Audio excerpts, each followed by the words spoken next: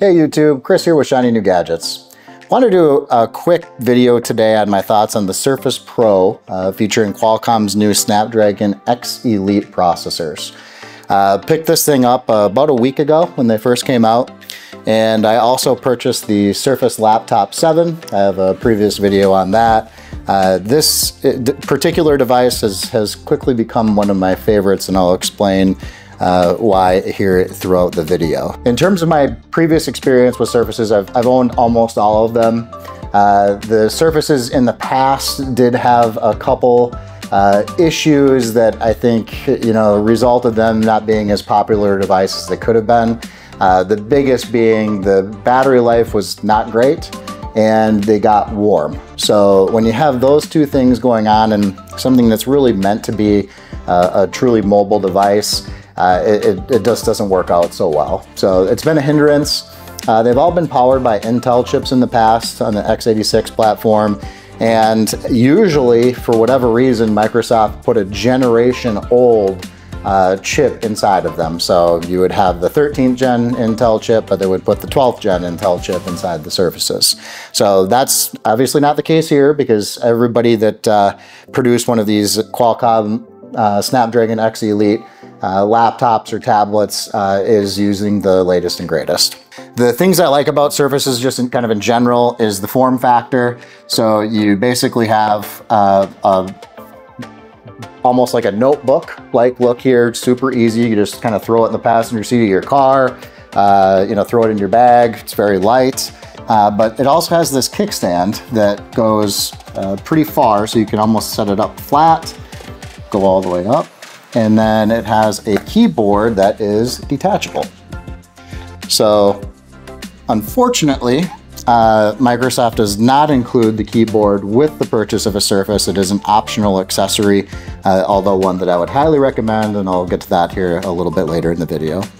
The other thing that a Surface does that kind of sets it apart is it's all touchscreen. So I suppose if a person wanted to, you could, 86 the keyboard and just use the actual screen itself as a tablet. It's probably not going to be the best experience. I would highly recommend against that.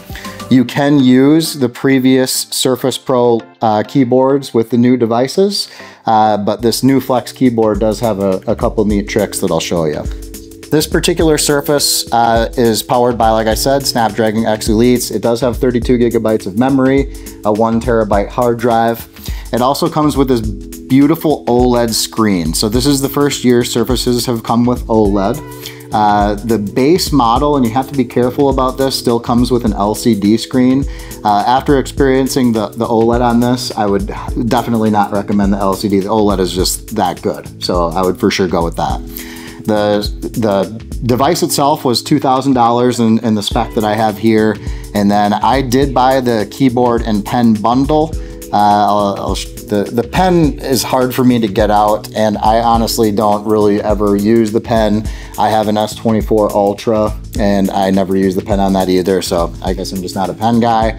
But the keyboard and the pen together were $450. If you elect to just go with the keyboard, you're looking at $350. You can always buy, like I said, those older versions of the keyboard for less money. I've seen them for like $170. But this Flex keyboard is awesome, and I'll just tell you why right now. You could always detach the keyboard before, but the big difference this year is you can actually use this keyboard detached.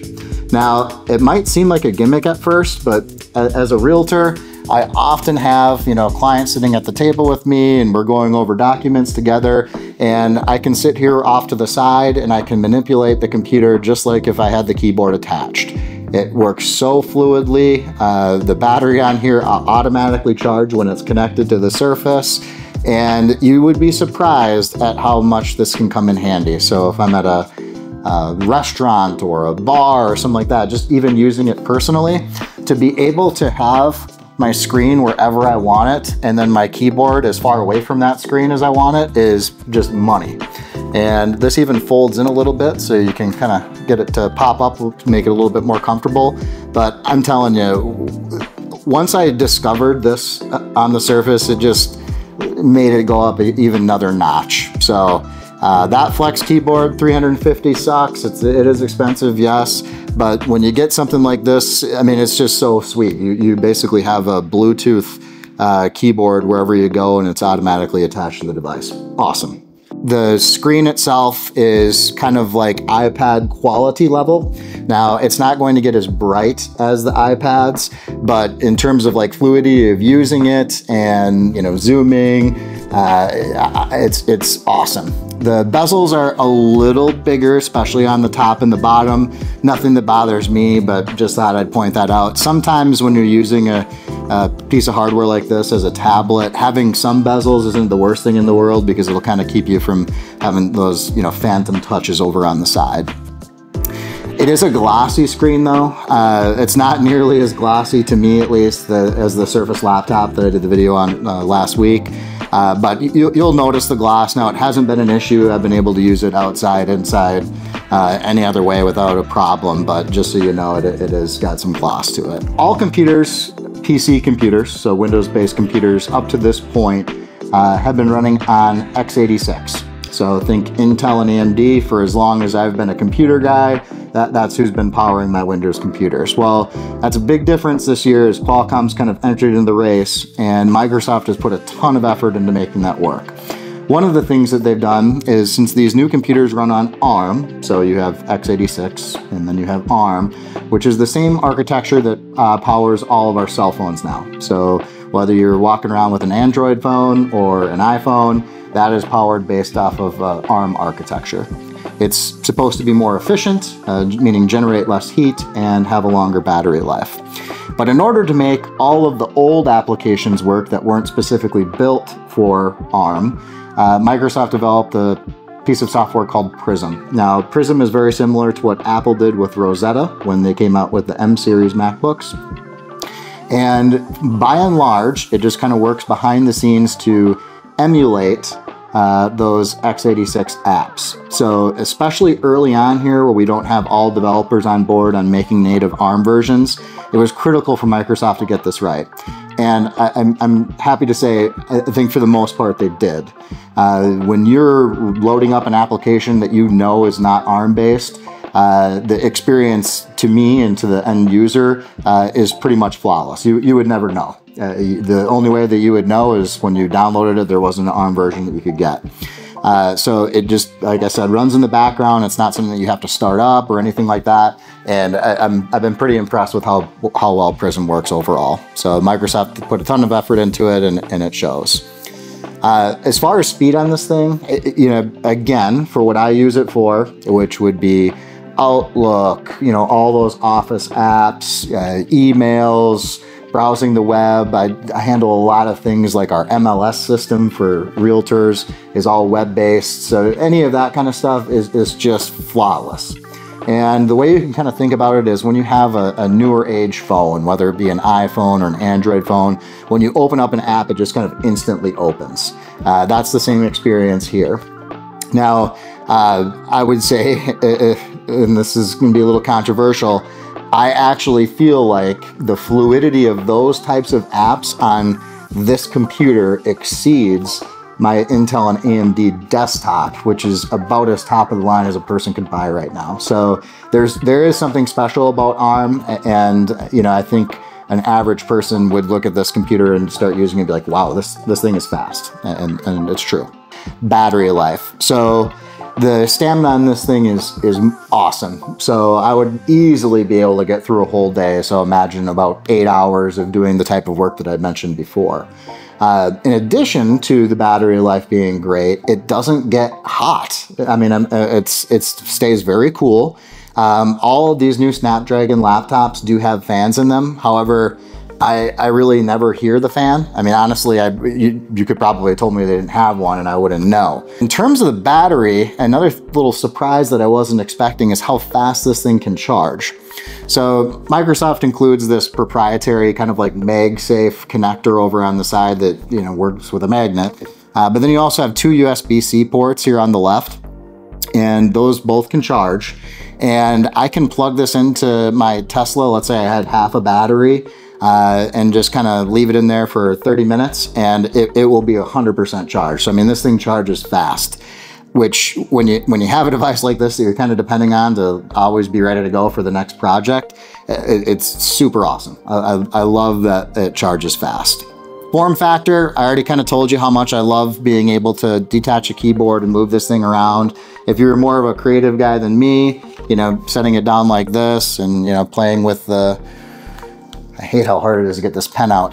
You know, playing around with the pen, writing is fantastic. To me, like I said, I'm not a pen guy, but it's as good as I could imagine it needing to be, and I'm happy with that. But generally, just being able to have it set up where you can fold it up like this and go walk around and set it at a table, and it just basically looks like a notepad is awesome. I mean, that's what we've wanted out of Surface devices all along. They just never lasted as long as they should have and got warm and were a little disappointing to use. So I've been pretty glowing so far and haven't said much negative, but now is the time for that, I'm afraid. So in addition to being a realtor, I'm also a professional photographer and videographer, although you might not guess it based off of the quality and editing of this video.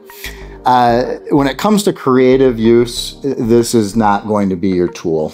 I can open and edit photos in Lightroom and Photoshop. I have a real life example. A couple days ago, I was working with 8 or 9 stacks of photos from my A7S IV, and it was doable, but it was absolutely miserable. So those are larger files, about 75 megabytes. So it's you know, it's not an easy task for any computer, but on my MacBook, it would have just zoomed through it, no problem at all.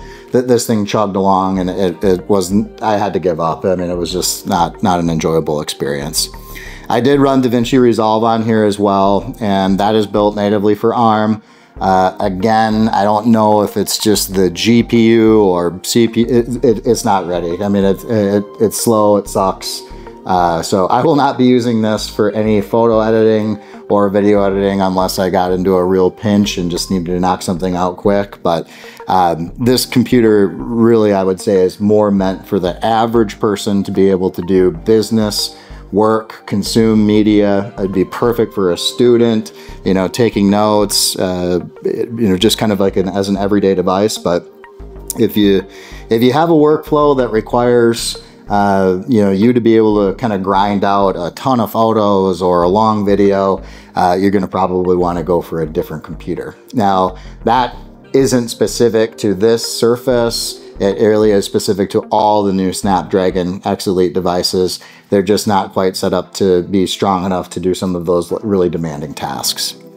As far as recommendations that I have on this for buying considerations, I would 100% recommend this device. I love it.